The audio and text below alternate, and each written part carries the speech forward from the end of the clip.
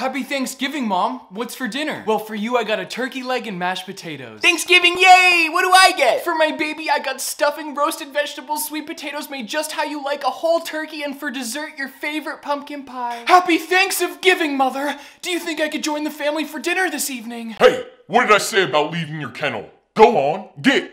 But Mother, I was hoping maybe I could eat some real human food, you know? Since it is Thanksgiving. What are you thankful for? I'm thankful for all the chores I get to do, and for my last birthday that you only gave me 2 whoopings instead of 3. Okay, and what else? I'm thankful that you let me clean the toilets with my toothbrush and not my tongue.